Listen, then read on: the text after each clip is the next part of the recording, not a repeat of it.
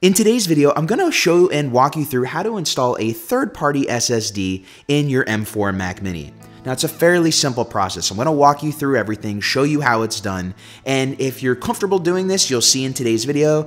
If you're not super comfortable, maybe stay away from doing this, as if you damage anything in the process, you could potentially void your warranty. But again, as I said, it's somewhat of a simple process. I'm going to walk you through everything, and whether you're going to watch this to see how to do it in today's video, or you're just going to watch this to see if it's something you want to do, you're going to find out. I'm also going to do a full review on the SSD that I have, but I wanted to do this walkthrough first and use the SSD for a week or so just to see how long-term it performs. Because again, this is a third-party SSD. This is not one direct from Apple, but you're saving a decent amount of money by doing so. And also the read and write speeds on these third-party SSDs are much faster than the base model 256 gigabyte SSD that comes, or really I should say storage chip that comes with the base model M4 Mac Mini. So without further ado, let's talk about what you need. So of course, you're going to need an SSD first and foremost. Then if your SSD doesn't come with tools, you're gonna need to buy a toolkit. This is the toolkit that I purchased. You only need 3 different screws. You need a T3, a T5, and a T8 screw. So as I open this, you're gonna see this comes with way more than what I need. But the reason I was okay with it is it comes with screws for different Macs. It comes with screws to open up the Nintendo Switch.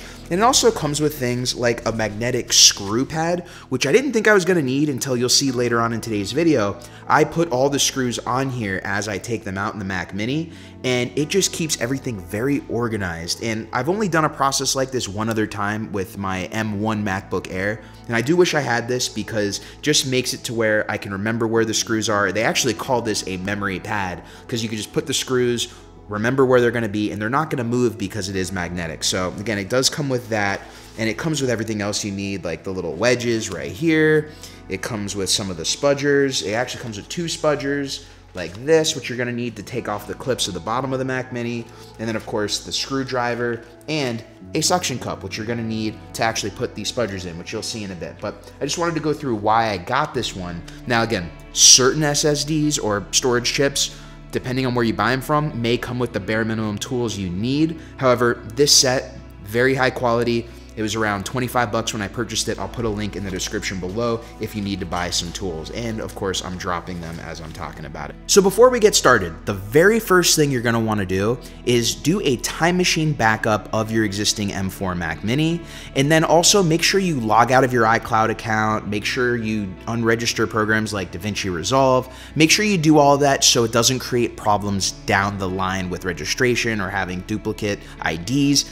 It's just gonna help you in the long run. I actually ended up forgetting to do my DaVinci Resolve, although I remembered to do my iCloud, and I ended up having to reset my DaVinci Resolve key. It wasn't a big deal, but it was something I forgot to do, so figured I would save you time by letting you know. Remember to do that before you do this project. So I just got a regular towel to put my Mac Mini on. You may not need a towel, but you need to put it on something and not just put it directly on a table, because not only will the Mac Mini move around, but you could scratch it up. So make sure you put it on something. But here I am putting the Mac Mini down. I put the suction cup on, and I'm putting one of these triangle pieces in the gap to make sure I have enough to grab that spudger, that wedge, and start taking the clips out. Now there are 4 clips in this top piece, and you want to be careful because if you do it too hard, you could crack the actual bottom plastic of your Mac Mini. So this actually took me the longest to do because I wanted to make sure that I didn't crack anything, that I was very careful, and it took me about half the time it did to do this entire process, which is why I cut through it.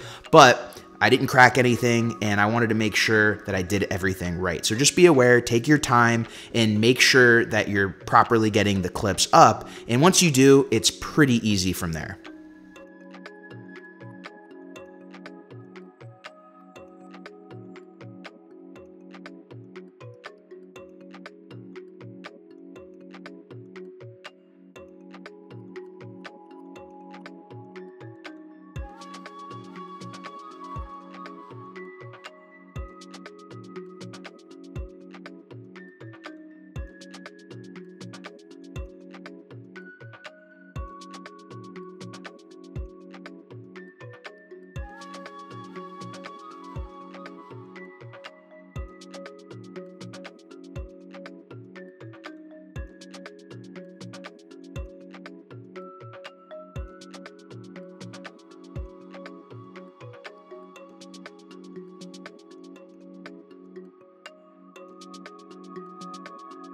The first screw head you're going to need is the T5, and that's going to be used for most of the screws today. So you're going to see I take up the screws around the edges of the Mac Mini to get the first part of the fan out. They all use the T5 screw. Take that off. I'm not undoing any of the ribbon cables because I plan on putting it back together really quickly. So I put them over to the side over here.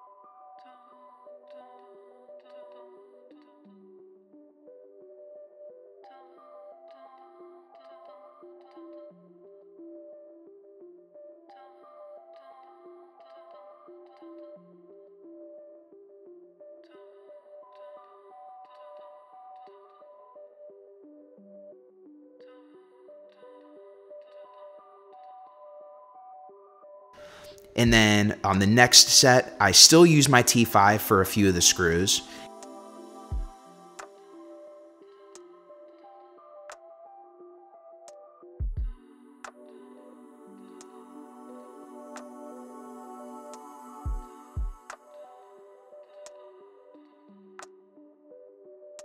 And then the last two screws, I end up using a T3, and those are the only two screws you're going to use a T3 for.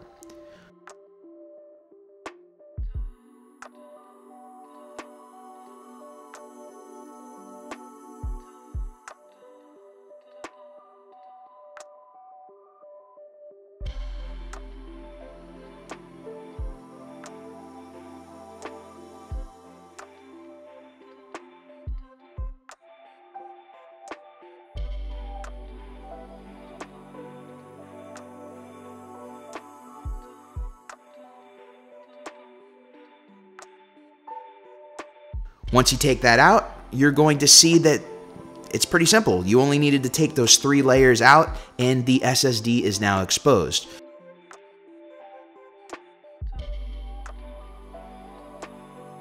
So first thing you're going to get is your T8. This is the only screw that's going to require the T8. It's holding in the SSD NAND chip, so you're going to unscrew that and take it out.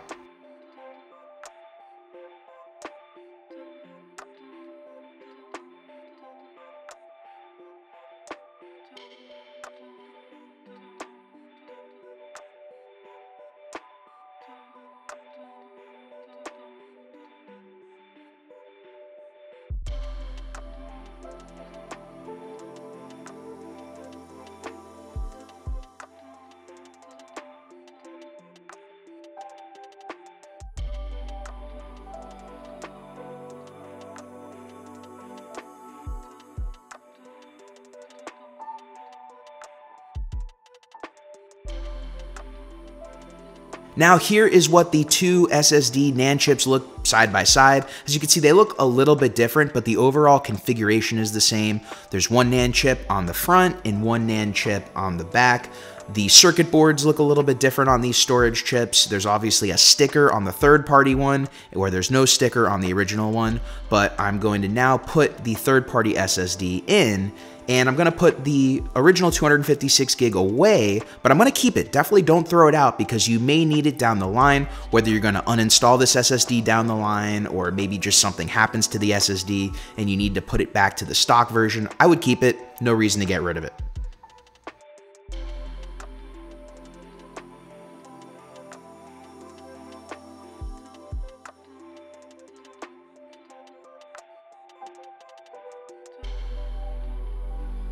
Now I'm going to fast forward putting everything back together, and let's talk about installing the firmware on the SSD.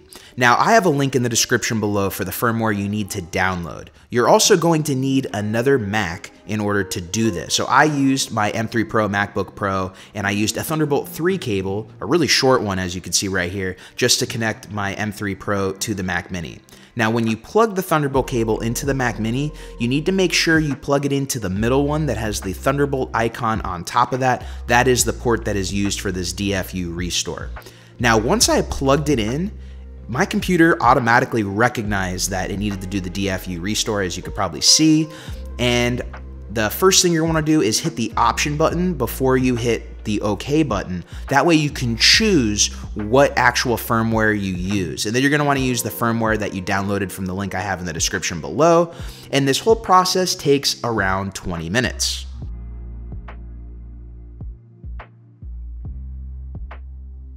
Now, once I was done with all of this, I hooked up my Mac Mini to a monitor and it booted up like a brand new computer. Now, the first thing I did, instead of setting everything up, filling everything out, I actually did my restore from my time machine, which saved me a little bit of time just because it put all my apps on everything. It made the process way simpler. That took about another 10-15 minutes, but then I was able to use my computer as I was before. I did have to re-input some of my passwords. I had to re-put my registration key for DaVinci Resolve, but at that point, I was able just to get going. And of course, I did a time machine from a computer that only had a 256 gig drive, and I just put a 2 terabyte drive in, so there was tons of space on the machine. So that's how to install your third-party SSD in the M4 Mac Mini. Now, if you have any questions, let me know in the comments below. Also have a link below to the SSD that I used. It is available on Amazon, so you do have your buyer protections versus some of the other SSDs out there that you do have to go to third-party websites. Not to say that those are bad, you just don't have the same kind of protections that you do on Amazon, so that's why I went ahead with this version. Also have a review coming out on this SSD drive storage chip soon. I just wanted to use it for a little bit, so I will put the link to that video when it comes out in the description below as well. So that's it for today's video. My name's Jeff Fagien. Thank you for joining me as always, and I will catch you in the next video.